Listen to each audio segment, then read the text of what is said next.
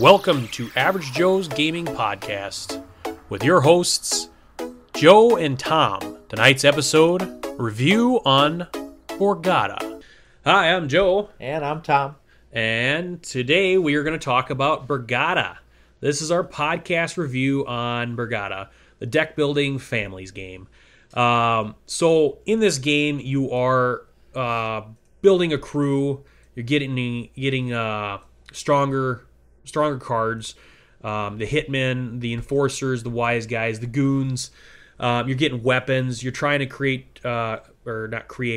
control boroughs, businesses.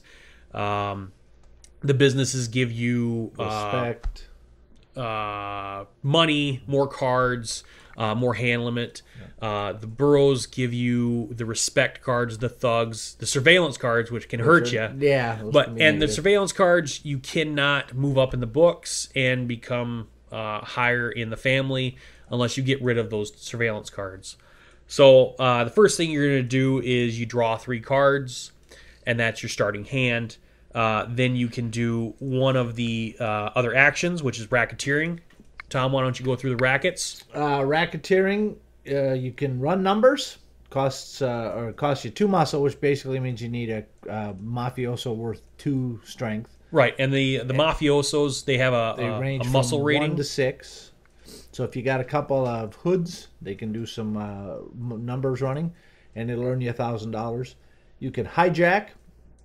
That costs you 3 muscle. It'll get you $2,000 if you're out hijacking. You can loan shark. Now, loan sharking, you have to control a borough to be able to do it. Costs you 5 muscle, but it earns you $3,000. And then there's the protection racket, which essentially is probably the top racket that you can indulge in. Costs you 5 muscle, so you're going to need at least an enforcer or a whole bunch of hoods and thugs or a couple of wise guys. Yep. It earns you $5,000. Now, you can always overpay for these, Yes. but you do not get change back. Right. So if you were going to do running numbers or hijacking and you don't control a borough and you place down a hitman or enforcer that's a 5 or 6, that's fine, but You're not going to get anything back for that other than what you would normally get back for the reward. You're wasting their talents is Right. what you're doing. Yeah. Okay. The other thing, and you can do these as many times as you have cards for. So if you want to do running numbers and you have 3 thugs, you can do running numbers 3 times. You can do money laundering, and money laundering is where you're going to pay $1,000 to do that money laundering, but you're going to go up in denomination. So if you have 3 $1,000 bills, you're going to go for a $3,000 bill. If you want a $5,000, you're going to discard a combination of 3s and 1s, or you can overpay it with 2 3s. But you'll never do a money laundering of a $3,000 bill for another $3,000 bill. It always has to be a larger denomination. So that is something we did wrong the first time we played Yes. it. Okay. And then there's purchasing cards. You want to run them through purchasing cards. Basically, the cards you can buy are a hood, a thug, a goon, a wise guy, or a hitman for a mafioso. The enforcer. And then there's an enforcer. I forgot about him. That's the 5 number. And these are all... They are, let's see, you've got your hood for 2,000.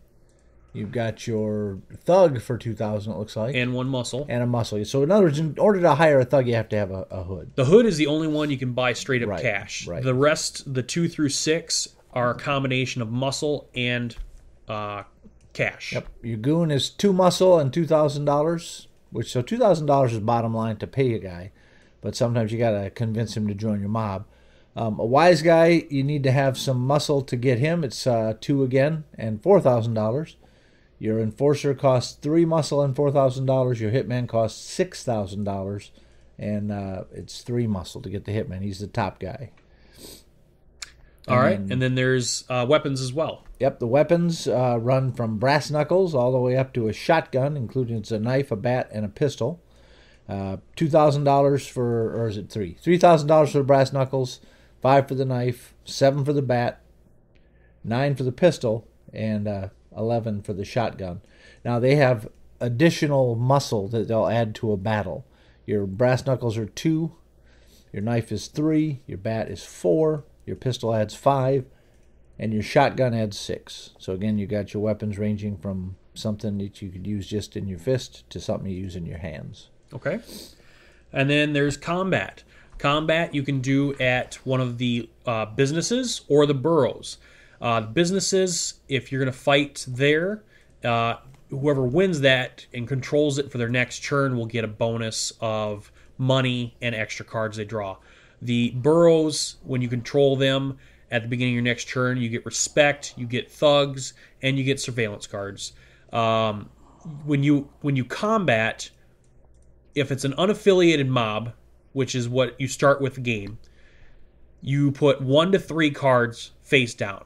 Then you flip up those cards, and then whatever the mafioso is there, you add up your numbers and their numbers, and whoever comes out on top wins the battle.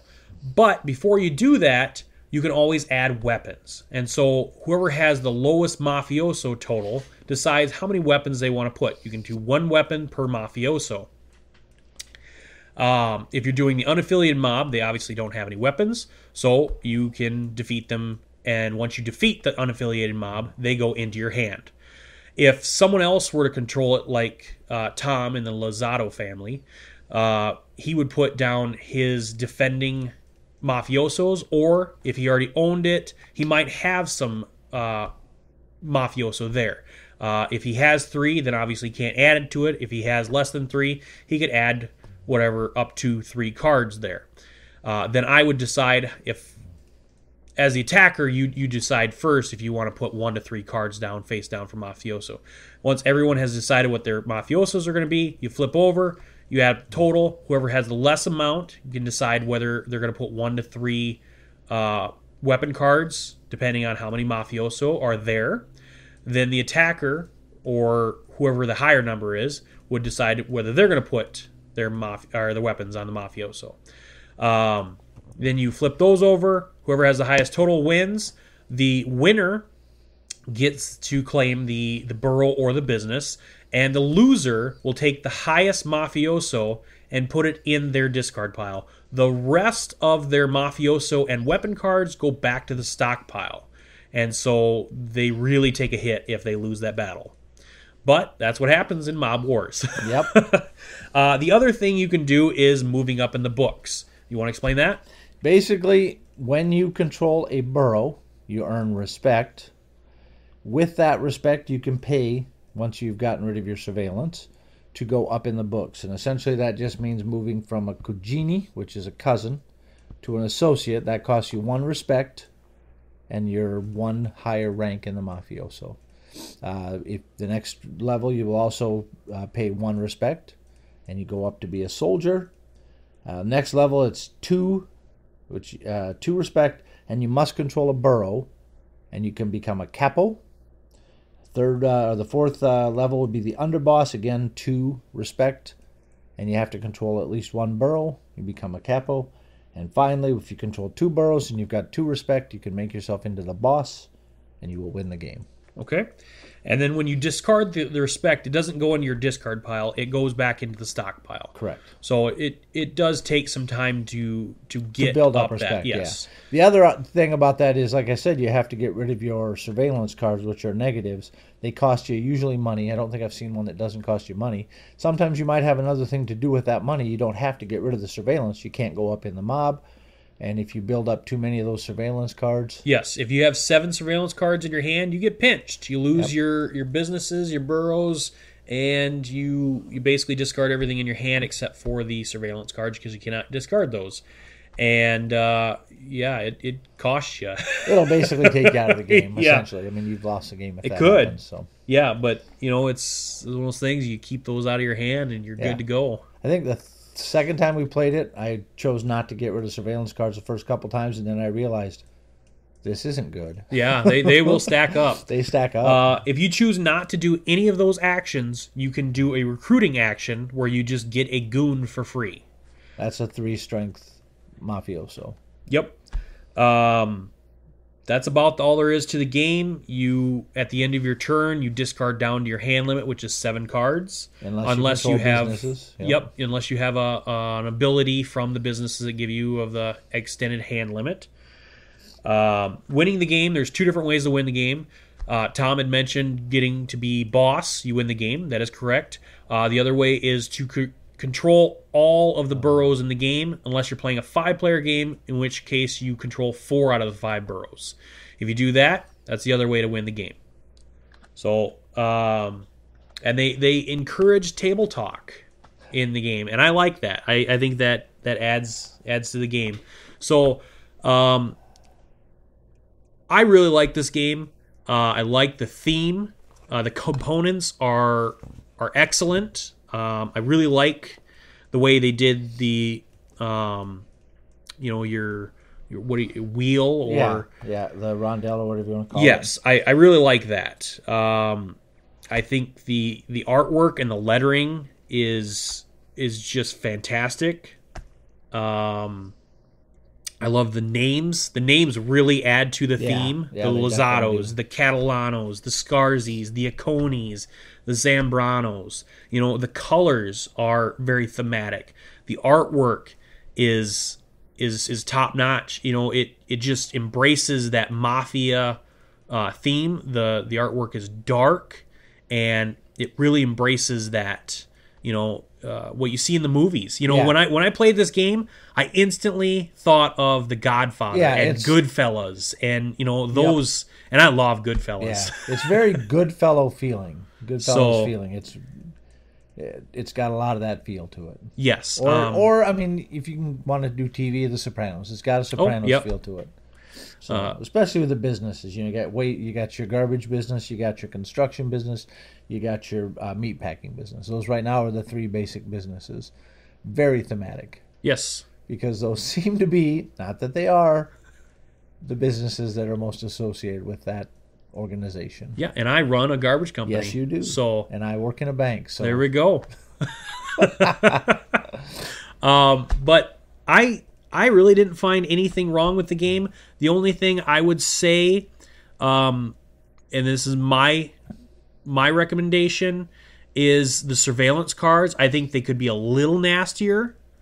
Instead of discarding them into your discard pile to pay them off, since they're feds, I would discard them into the stockpile. But you actually have to pay. Right. Yeah. So, I mean, that would be, I guess, a house rule. Yep. I like that aspect. I mean, you discarding them into your discard pile, it hurts you for that hand, but essentially you're not losing anything. Yeah, and especially because if you do get, like in your case, you had 2 of the businesses. You're drawing 3 extra cards.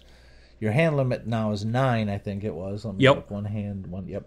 Oh no, you were. I was at 10. Yours was at 10. Yeah. So basically, you can hold on to 10 cards. You start off with a deck of how many to start, depending on how you start. Because it's a different setup for each player. But when we played a 2-player game, each person started with 5 hood cards, 1 thug card, and $7,000. Okay, so you're talking about 13 cards. Yep. So if you control the 2 boroughs, you got almost all your hand. You could potentially, or not boroughs, but business. You could potentially have a lot of your cards in your hand. Yeah. And that gives you a lot of control. Oh yeah. So yeah, I mean, that's the one thing. I'm not sure. I can't remember where that point was going, but what were we talking about? And when we played tonight, this is the first time I've won this game. Is it really? Yes. You killed me, too. I killed you. Yeah. I went all mafia on you, and I took you downtown. Now, in my defense, I tried to get the construction business back from you because it seemed too powerful that you'd have 2 of them. Yes, and it was. It didn't work out for me. It was not well for you because I stocked up on weapons. Yeah. I knew you had. Yeah. But yeah, I also had weapons. You got your butt kicked. Got kicked, yeah. Yeah, and you lost your guys, which really hurt you. Yeah, I lost one of my guys. And as soon as that happened, then I took my chance because I got 3 extra cards next turn. I got $3,000 extra. I was like, well, I might as well just try to take the other 2 boroughs. And it worked. You did. Because those unaffiliated mafias were there. Now, obviously, in a 3, 4, and 5-player game, it will not happen that quickly.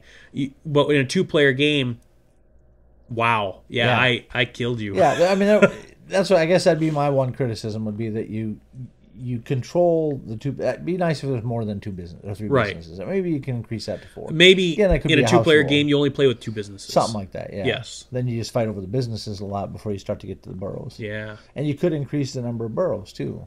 Right. Why not have the same number of boroughs? Oh, yeah, you could. You could always do house rules on that stuff. So, but overall, yes. My introduction to gaming, as opposed to like Monopoly or that kind of thing, was essentially a deck builder. It was Dominion. That was one of the first games that was a game that I played. So I have a soft spot for deck builders, and this itches that soft spot. That's a mixed metaphor, but it works for me. I enjoy the deck building aspect of it because you can come up with different strategies. You know what cards are out there, and you kind of have an idea what you're going to get. So you can go with different strategies each time you play it. Right. And I enjoy that. Yes, and we've this will be the fourth time we played it in the last few days, and really different strategies every time I played it. This time I went heavy on the hitman, and I hit hard and quick, and so I ended the game quickly. Yeah. The first time I played it, I kind of took the longer game, and I went after the businesses and not so much the boroughs. I did horribly in it. I actually won that one, if I remember correctly. You did. Yeah. And then I played with Eknam and Kim, and John Thornton. Yep. And that was the first 5-player game. And Eknam, yes. Yeah. And Eknam played or won that one. He actually went very hardcore after the boroughs. Yep. And we did try to stop him, man. Yeah, we tried. Was not. It was not for lack of trying. In our defense, we sort of played it a little wrong. Right. But not because it's a new game. We're learning. But I think if we played it with where you get them in, it would have killed us. Worse. Yeah, it would have killed us even worse. Worse, yeah. We took the long road on that one, and then this last we played earlier today, and we played the long road on that one, and we played less aggressive. We built up our hands. We bought the weapons. Tried to get the mafioso, and it was just a back and forth game with 3 players.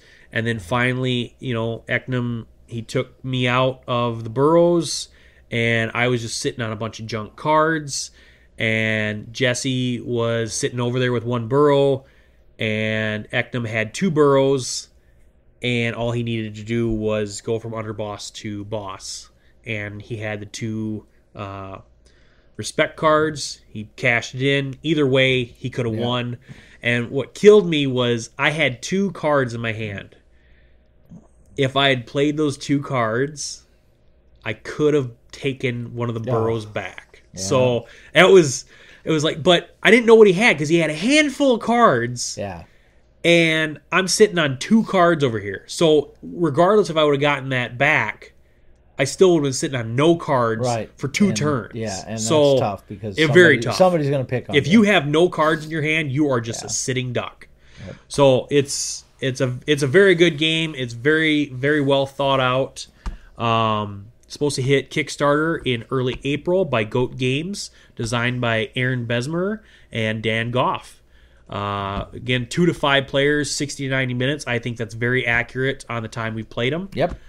Except for this last game, which was like your last time minutes. where I annihilated you, and like 15 minutes or whatever it was. 20, something like that. Yeah, it was quick, but it's a very good game. I think it scales well. There's some house rules that you could probably do. We were playing it. One of the house rules is when you win at one of the boroughs or businesses, you can keep your cards there but face down.